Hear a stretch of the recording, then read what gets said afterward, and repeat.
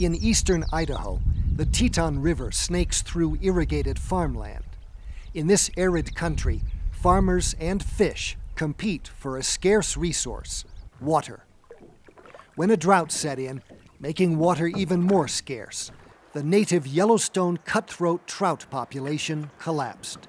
When those numbers were finally made publicly available, shockwaves ran through both the angling and the environmental community at such a precipitous decline of our native fish. A routine count in 2003 revealed native trout had declined 95% in the upper Teton River drainage. One of the reasons, a century of human alterations to the region's streams and rivers.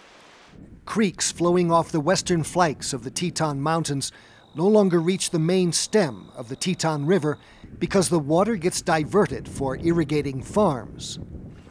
Some creeks dry up so fast, conservationists wade in to rescue stranded fish. Using a method called electrofishing, crews stun the fish with an electrical shock and then scoop them up with nets. They move the native fish upstream to what they call live water and put non-natives in a pond. So what are you taking out? The sculpin. They won't do well in the pond. They're going to need to go to a flowing stream. That's only a temporary fix. Over time, the lack of water blocks the cutthroat's natural migration. Adults swim up the tributaries to spawn, but then their creeks dry up, trapping their offspring, which don't survive. Friends of the Teton River is a group that goes to great lengths to save native fish. They even rebuilt a dam for farmers to help protect the fish. Before it was fixed, this broken dam allowed fish to get flushed into irrigation ditches and wind up marooned on farmers' fields. And so the fish would end up down in the canal, and every year when it got to be this time of year and the creek dried up, which we see right now, it's almost completely dry, those fish were stranded down there and would perish, perhaps in the thousands. With the new dam, fish are screened to keep them out of the canals. Drought and dams aren't the only threats to the cutthroat's survival. It also faces competition from non-native brook and rainbow trout.